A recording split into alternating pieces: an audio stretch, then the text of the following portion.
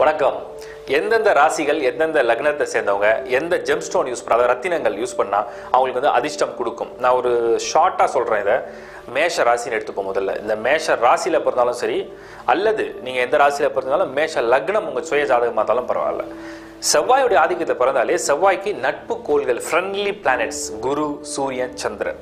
இதில் பணமாக உங்களுக்கு வேணும், நிறைய பணம் சம்பாதிக்கணும், நிறைய மணி தான் வேணும், பிஸ்னஸில் வந்து லக்கு வேணும் அப்படின்னு நினச்சிங்கன்னா எல்லோ சாஃபியர், கனக புஷ்பராகன்னு சொல்லுவாங்க. அந்த எல்லோ சாஃபியரை பற்றி ஏற்கனவே ஒரு வீடியோ நான் அப்லோட் பண்ணேன். அது எப்படி நீங்கள் வாங்கணும், எப்படி தேர்வு செய்யணும், எந்த அளவுக்கு வெயிட் இருக்கணும், எந்த விரலில் அணியணும். பொதுவாக எல்லோ சாஃபியர் அப்படிங்கிறது ஆண்களாக இருந்தால் வலது கை ஆள்காட்டி விரல், பெண்களாக இருந்தால் இடது கை ஆள்காட்டி விரல், இந்த விரலில் தான் அந்த எல்லோ சஃபைர் யூஸ் பண்ணணும். இது வந்து உங்களுக்கு ஃபினான்ஷியலாக நல்ல ஒரு க்ரோத் கொடுக்கும். இது மேஷத்துக்கு.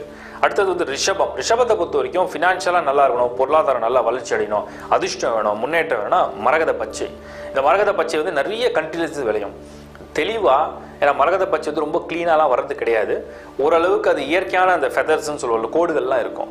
ஆனால் அந்த பச்சை நிறத்தை நீங்கள் தேர்வு செஞ்சு ஒரு புதன்கிழமையில் நீங்கள் அதிகாலையில் வலது கை மோதிரவர்கள் ஆண்களுக்கு, இடது கை மோதிரவர்கள் பெண்களுக்கு, அல்லது சுண்டு விரல், அதாவது கடைசி விரல் ஸ்மால் ஃபிங்கர், இந்த விரல்கள் இந்த ஸ்மால் ஃபிங்கர் எதுக்கு அணிகிறோன்னா நாலேஜை வந்து கெயின் பண்ணுறதுக்கு ஸ்மால் ஃபிங்கர்.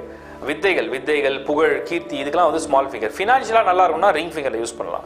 இந்த ஃபிங்கரில் யூஸ் பண்ணும்போது உங்களுக்கு வந்து பயங்கரமான வளர்ச்சிகளை கொடுக்கும். இது ரிஷபத்துக்கு.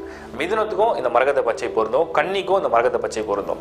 அதுக்கடுத்து துலாம், ரிஷபம், மிதுனம், கன்னி, இந்த நாலுத்துக்குமே இந்த பச்சை நிறம் அப்படிங்கிறது மிக மிக நல்ல பலனை ஏற்படுத்தும். இந்த பச்சை ஏன் அந்த மாதிரி ஏற்படுத்துதுன்னா, நீங்கள் பெருமாள் கோயில் போனீங்கன்னா எல்லா பெருமாள் கோயிலையும் அவருடைய திரு மார்பில் அந்த மரகத கல்லை வந்து ஒரு பெண்டன்ட், ஒரு டாலராக வச்சுருப்பாங்க. ஏன் அப்படின்னா அந்த மரகதம் அப்படிங்கிறது ஒரு பட்டும் படாத தன்மை, எதோட ஒட்டாது, ஆனால் ஒட்டாமே இருக்காது. அந்த மாதிரி அந்த மரகத பச்சை அணிகிறவங்களுக்கு அந்த பூலோக வாசிகளுடைய பாசம், அன்பு, நெருக்கம் இதுலேருந்து அந்த பற்றற்ற ஒரு நிலையில கொண்டு போகும். ஆனால் பற்றோடையே இருக்கும். அப்போ அந்த மனிதன் எந்த நிலைக்கு அந்த நிலைக்கு வரானோ அப்போ அவனுக்கு வந்து அந்த அக்ஞான விலைக்கு ஞானம் பிறக்கும். அப்படி ஞானம் பிறக்கக்கூடிய தன்மை இந்த புதன் கொடுக்கும்போது அவங்களை நினைக்கிற எல்லா விஷயத்தையும் ஃபோக்கஸ் ஃபுல்லாக இருக்கும், அவங்களை ஜெயிக்க வைக்கும். இந்த ராசிகள்லாம் இது ரொம்ப பொருத்தம்.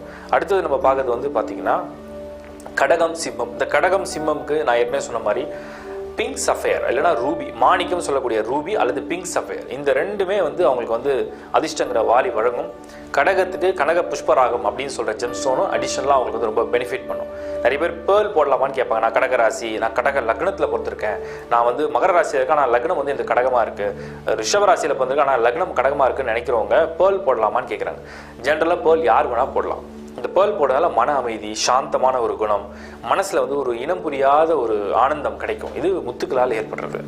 ஆனால் கடக ராசி அல்லது கடக லக்னம், ஒருவேளை சிம்மம் இது இருந்தீங்கன்னா நீங்கள் வந்து pink sapphire, yellow sapphire use பண்ணீங்கன்னா லக்கு வந்து உங்களுக்கு என்ஹான்ஸ் ஆகும். இல்லை ஜெம்ஸ்டோனில் பிலீஃப் உள்ளவங்களுக்கு இது பொருந்தும். அடுத்தது தனுசு ராசி, தனுசு, மீனம், இந்த ரெண்டு ராசிக்குமே நான் சொல்கிற மாதிரி எல்லோ சஃபயர், கனக புஷ்ப ராகம், அது வந்து ஒரிஜினலாக நேச்சுரலாக பார்த்து நீங்கள் எடுக்கிறது, தேர்வு செய்வது ரொம்ப அவசியம்.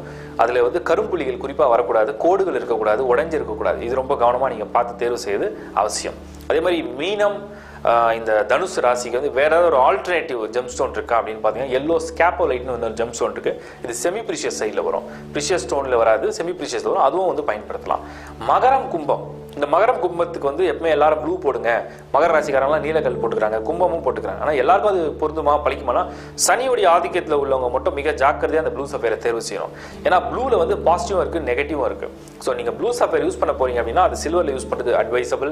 உங்கள் சுய ஜாதகத்தை சனி வலுவாக இருக்காரான்னு பாருங்கள், உங்கள் லக்னமும் அந்த ராசிக்கு பொருத்தமாக இருக்கா. உதாரணத்துக்கு நீங்கள் ரிஷபமாக இருக்கீங்க, துலாம் இருக்கீங்க, கன்னி, மிதுனமாக இருக்கிறீங்க, இல்லை மகர லக்னம், மகர ராசி அல்லது கும்பம், இந்த லக்னங்களில் வந்திருக்கீங்கன்னா நீங்கள் வந்து அந்த ப்ளூ சஃபயர் யூஸ் பண்ணலாம். அது சுய ஜாதகத்தை பார்த்த பிறகு தான்.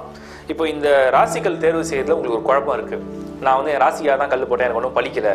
நான் என் லக்னம் பார்த்தேன், என் தசை பார்த்தேன், செவ்வாய் தசை, பவளம் போட்டேன், எனக்கு பழிக்கலை. நான் வைரம் போட்டேன், ஆனால் எனக்கு போட்ட நாள்லேருந்தே ஒரே நெகட்டிவாக இருக்குது. ஏன்னா கணவன் மனைவி பிரச்சனை வந்து இந்த வைரம் போடுறவங்க நிறைய பேருக்கு எஃபெக்ட் ஆகுது. சில பேருக்கு வந்து அது அதிர்ஷ்டத்தையும் கொடுக்குது. இப்போ யார் வைரம் போடலாம், யார் வந்து ஒயிட் சஃபயர் போடலாம், யார் பிங்க் சஃபயர் போடலாம், யார் எல்லோ சஃபயர் போடலாம். உங்கள் ராசி என்ன, லக்னம் என்னென்னா டிஸ்பிளேல தெரியுற என்னோட நம்பருக்கு உங்கள் ஜாதக கட்டத்தை ஸ்க்ரீன்ஷாட், அழகாக ஸ்க்ரீன்ஷாட் எடுத்து நீங்கள் வாட்ஸ்அப்பில் ஷேர் பண்ணிங்கன்னா நீங்கள் என்ன ஜெம்ஸ்டோன் போட்டால் நல்லாயிருக்கும், அது எவ்வளோ வெயிட்டில் போடலாம், என்ன மாதிரியான குவாலிட்டியில் போடலாம், என்ன தரத்தில் தேர்வு செய்யலாம், அது எந்த நாட்டில் விளையிறத வந்து தேர்வு செஞ்சால் நல்லா இருக்கும்ன்றதை நான் உங்களுக்கு கிளியராக சொல்கிறேன். என்னோட நம்பர் யூஸ் பண்ணி என் லைனில் வாங்க.